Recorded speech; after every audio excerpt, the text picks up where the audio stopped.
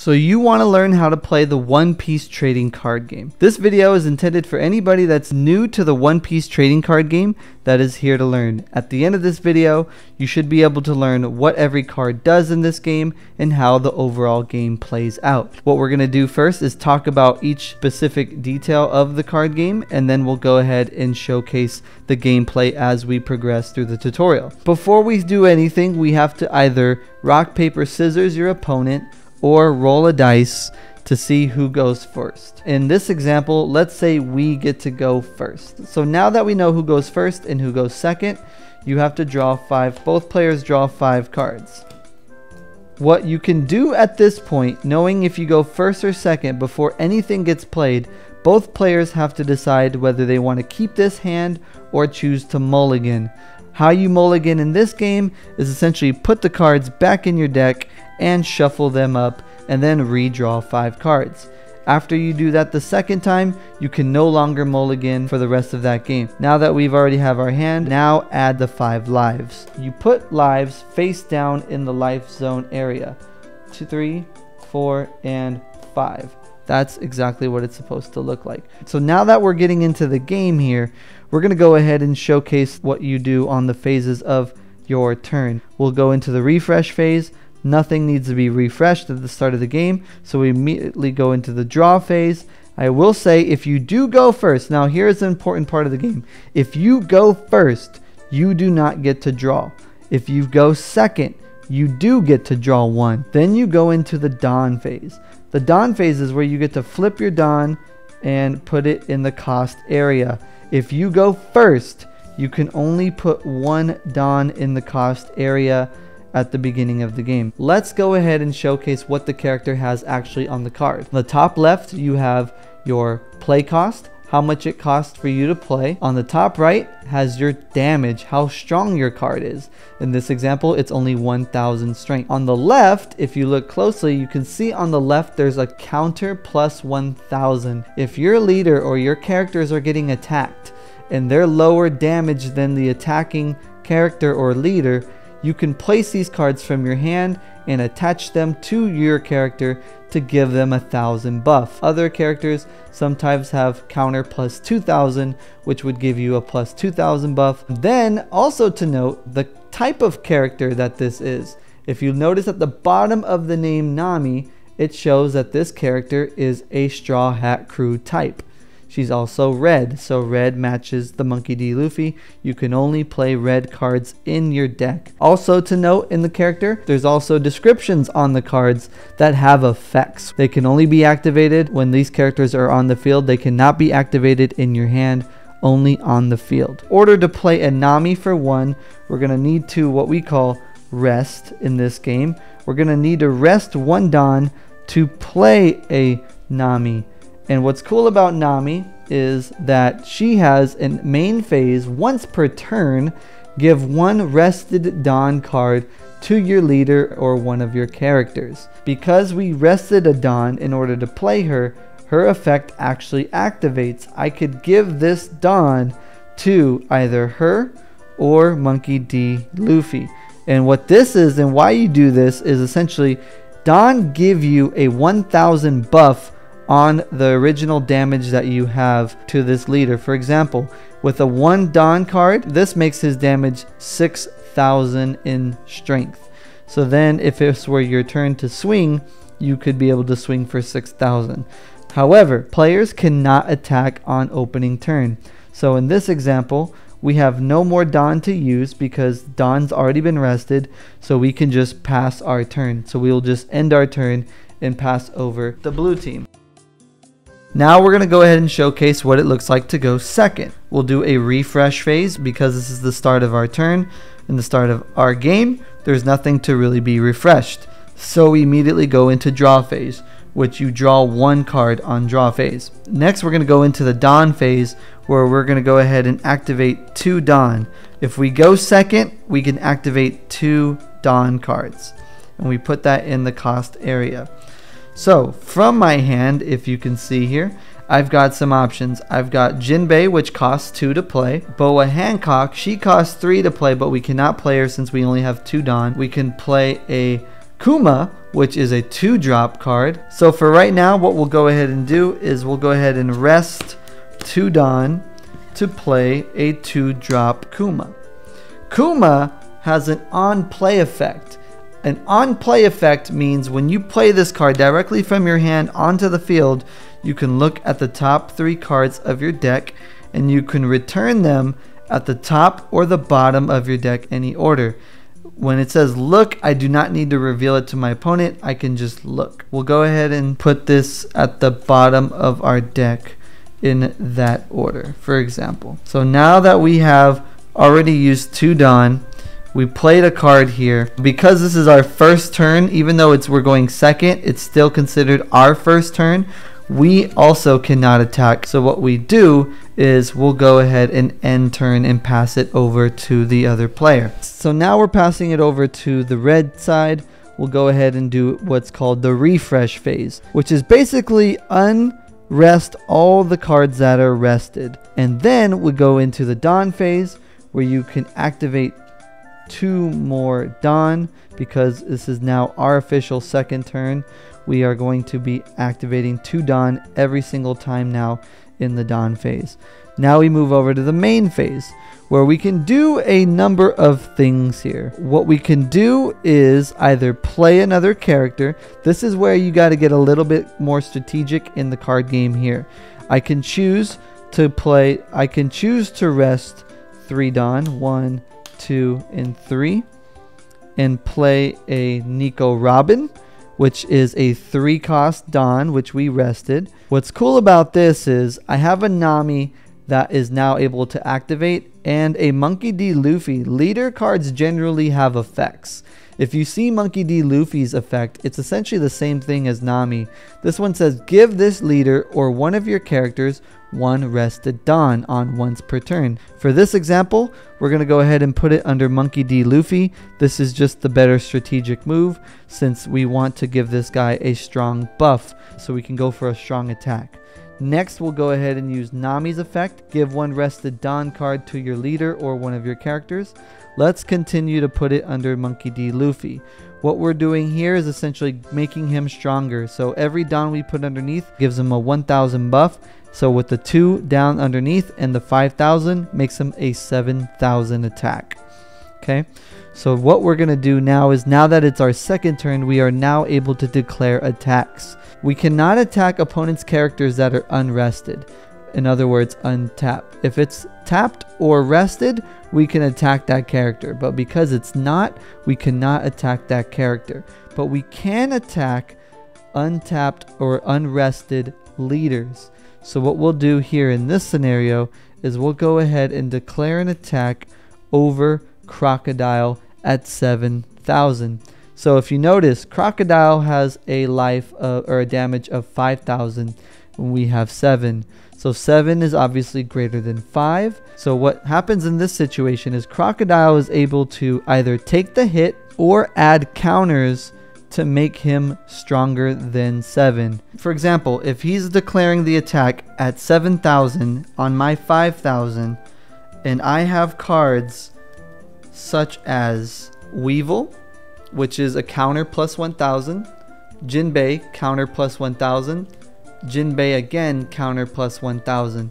That in total, if I play all 3 from my hand and say I activate counters, 3 counters to my Crocodile, making him 8000, Monkey D being at 7000 is not strong enough to hit my Crocodile and therefore lose a life. The downside to doing that is you're using those characters to defend yourself, to protect your life, and then you have less cards in your hand. Part of the strategy of the game is your opponent not knowing what cards are in your hand, and the less that you have of them, the more aggressive that they're willing to grow into, because of them being less chances of them being able to do counters.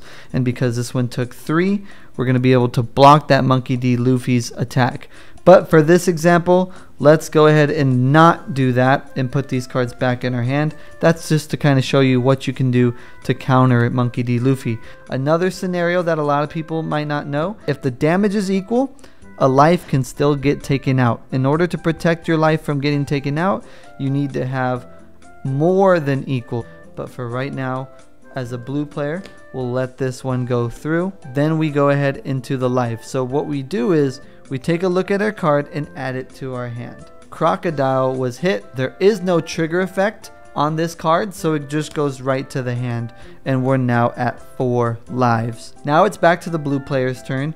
So what we'll do is go ahead and use the refresh phase, which will go ahead and unrest the Dawn. Next we'll go into the draw phase, which we will draw 1, activating 2 more Dawn. So now we're at 4. We'll go ahead and rest 2 Dawn to play a Jinbei. Jinbei needs 2 Dawn to rest in order to play, and he's at 4,000. He cannot attack on this turn, but Bartholomew can attack and Crocodile can attack.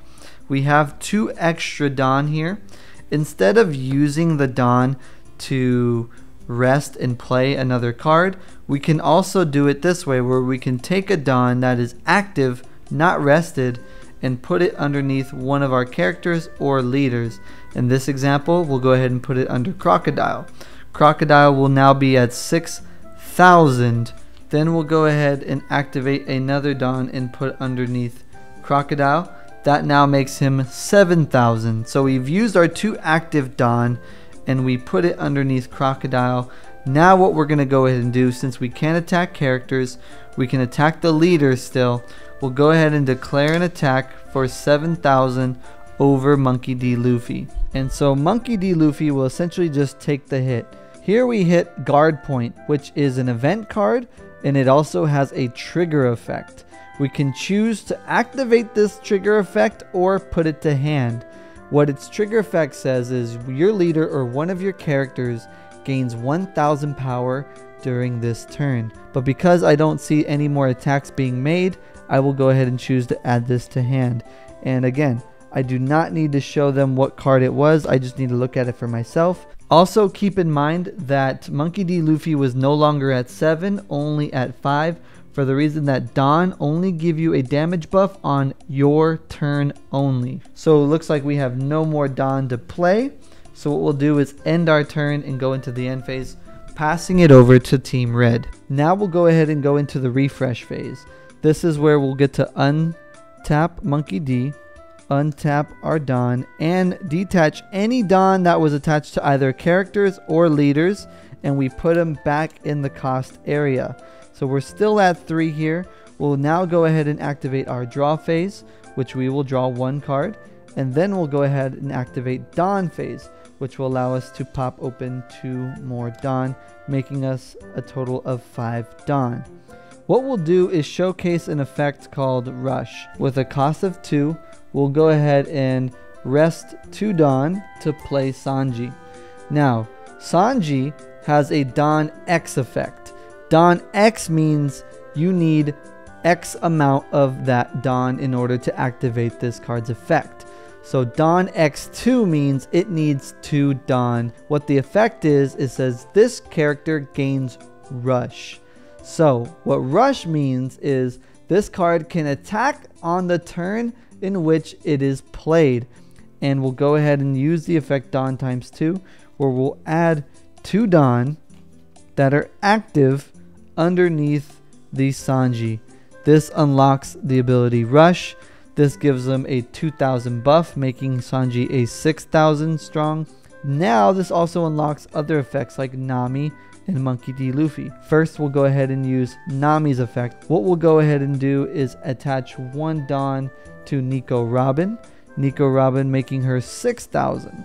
Then we'll go ahead and use Monkey D. Luffy's effect that says give this leader or one of your characters 1 rested Dawn. So we'll take that rested Dawn there and we'll attach it under Monkey D. Luffy. So now that you noticed, we are kind of in the strategy of spreading a little bit wide and swinging in more places, being able to swing over Mr. Crocodile here. So what we'll do is we'll go ahead and swing Nico Robin over Crocodile at 6,000. Now he can choose if he wants to counter that or let it go through. So because Nico Robin is targeting Crocodile and not the other characters because those are unrested, then blue leader has to counter 6,000 over 5. In order to counter 6 over 5, Blue's going to have to play some counter moves.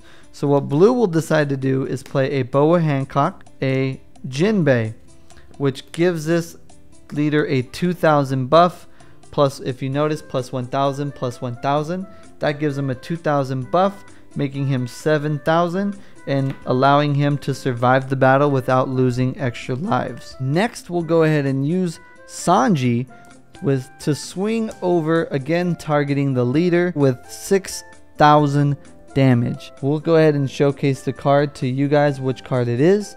It is a event card. There is no trigger effect on the card, so it goes to hand.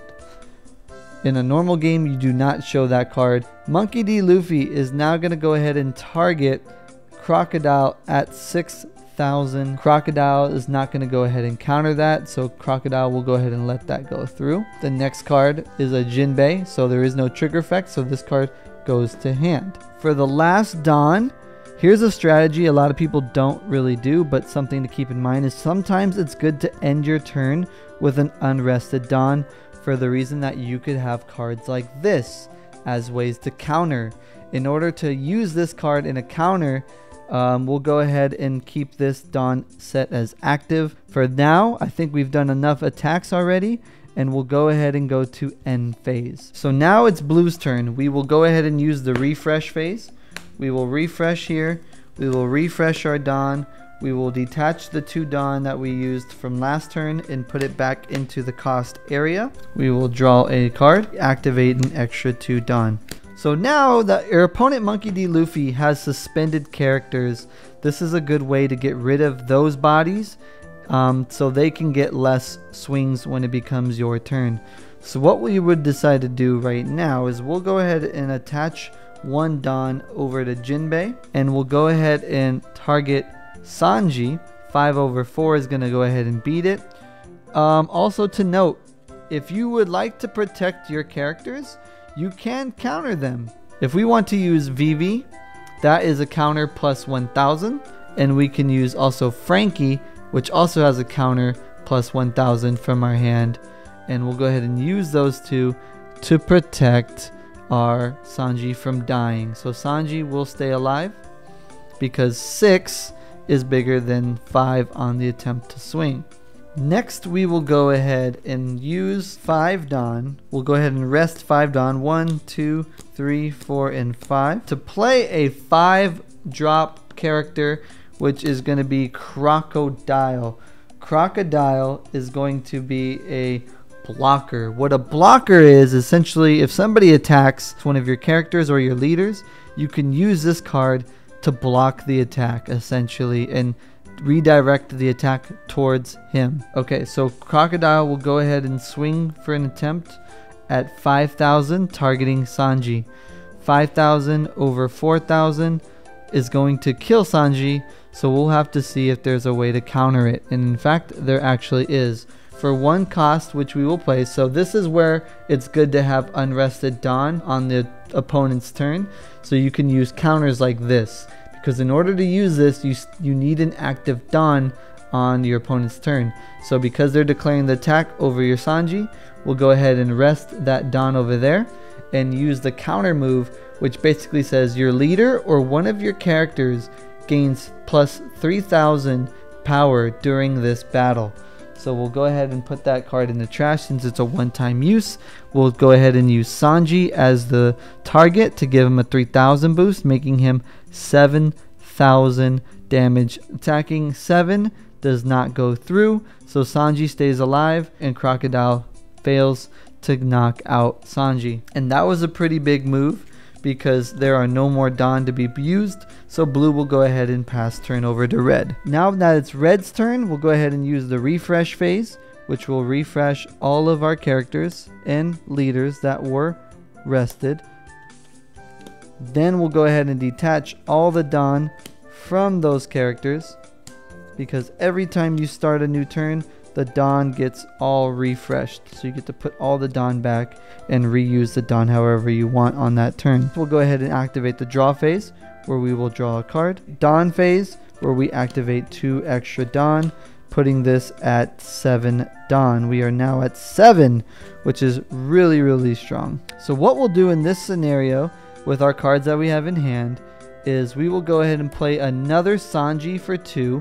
So we have to rest 2 Dawn to do that. We're going to go ahead and attach use 2 Dawn to go over the Sanji, making him 6,000, and because we put 2,000 underneath him, we'll give this character rush. Sanji being at 6, we'll go ahead and target the crocodile leader. So because he's attacking my leader, Blue's going to want to try to protect and preserve more of that life and not fall way too behind, since there's only 2 lives left.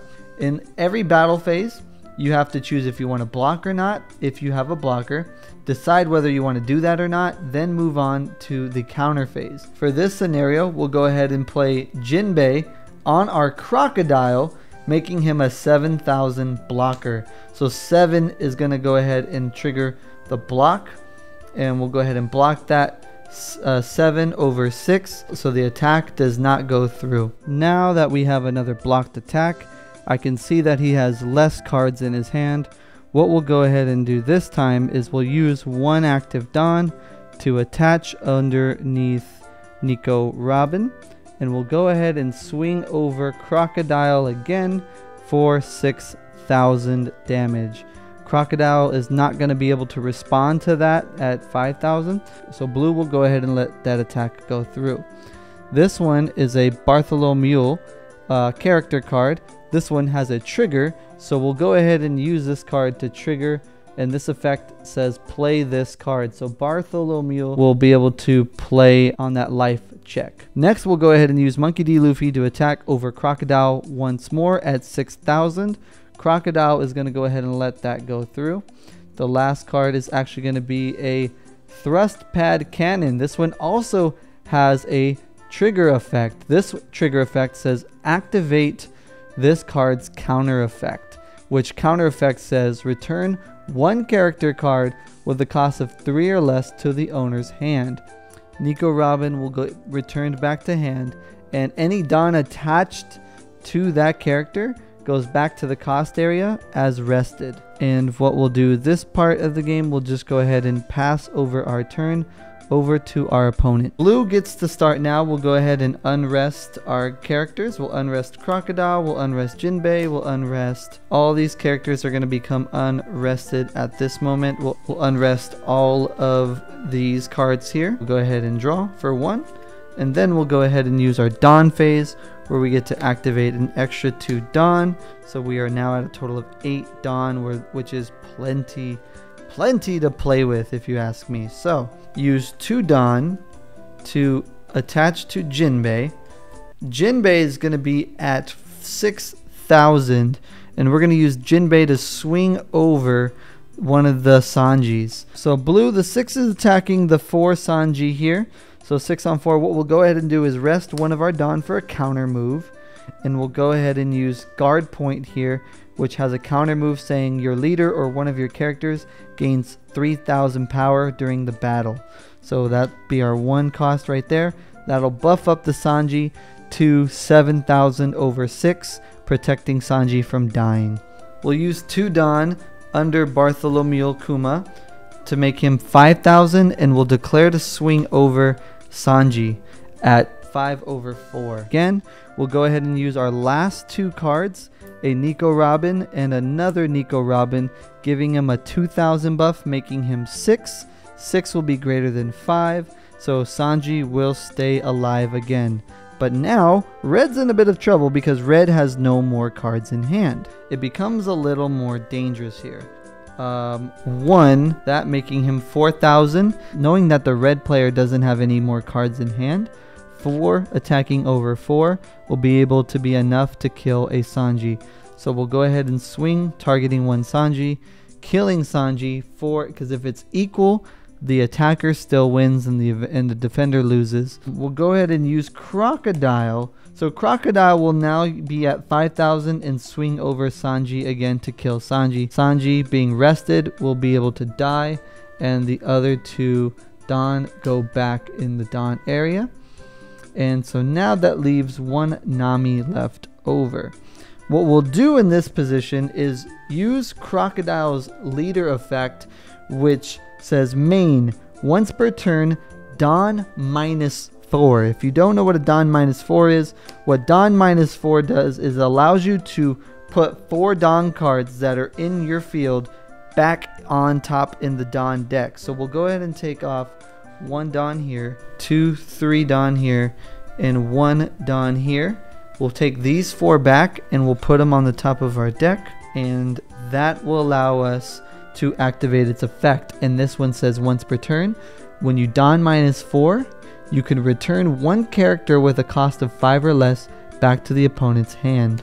So we'll go ahead and return Nami back to the opponent's hand. Blue will go ahead and pass turn over to red. We'll refresh Monkey D. Luffy. We'll refresh all of the Don, 3, 4, 5, 6, and 7. Do the draw phase where we draw 1 more card.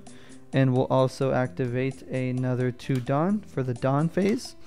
So we've used draw phase, we used Don phase, now onto the main phase. So what we're going to go ahead and do in this scenario is we're going to go ahead and rest 1 Don to play this card, Disable Jamble. What Disable Jamble says, for a 1 cost, it says main, select one of your Straw Hat Crew type leader or character cards. Your opponent cannot activate blocker if that leader or character attacks during this turn. Because Monkey D. Luffy's a Straw Hat Crew type, this will apply to Monkey D. Luffy's. Your opponent cannot activate blocker. Next, what we'll do is what we like to call an all-out push.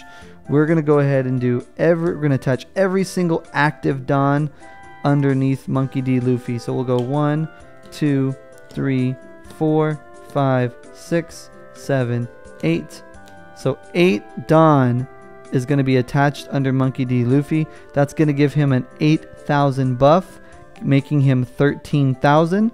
We'll go ahead and use the once per turn effect. Use the rested Don. So now that we've blasted up our Monkey D. Luffy, we are going to be able to swing over at the Crocodile leader for 14,000 power to see if Crocodile can block it, and we'll find out. This is basically win or go home right here. Blue has some active Don, so what Blue is going to go ahead and do is rest 2 of these Don to play a counter move, which is going to be Love Love Mellow. This one says your leader or one of your characters gains plus 4,000 during this battle. Then draw 1 if you have 3 or less cards in your hand. So we'll give this Crocodile a 4,000 buff, making him 9,000. We're still a little short, but we have 3 or less cards, so we're going to be able to draw through the Love Love Mellow's effect. We're going to go ahead and play Pacifista, making Crocodile 10,000 on a counter move. Looks like we do not have anything else in hand that will be able to protect us, since I cannot play Love Love Mellow because I only have 1 more active Don. If I had another active Don, then I would be able to play this, making him 14,000. But it looks like Blue does not have enough for the attack. Crocodile cannot block, so he is now out of it, and that is game. And red, Monkey D. Luffy, wins this match. I hope you guys were able to learn something from this game. That is essentially how you play One Piece. It's about attacking each other's characters to gain advantage, attacking each other's leaders to get ahead. And if you saw, there was almost 2 different play styles happening in this matchup. One was all about building and going very aggressive and swinging over the leader almost all the time. And the other one was just building up a wide board and trying to protect itself for the end game. Unfortunately, Blue did not expect this red option card to stop his blocker from blocking. So if you liked this video, be sure to give this video a thumbs up. I know it's one of the longer videos, but this is all for you to kind of help you learn and understand how the game works. There's basically a lot of important stuff in every single turn that kind of happened, and it worked out in a fun, interesting way. Let me know if you have any questions in the comment section below, or if you're still confused on certain things. I'd be happy to help you out. Thank you all for watching. I hope to see you guys on our Discord, where we're going to be teaching you how to play this card game on our Discord and help you practice and get a little bit better so we can prepare for tournament, competition, casual play. See you all in the next video. Take care. Bye.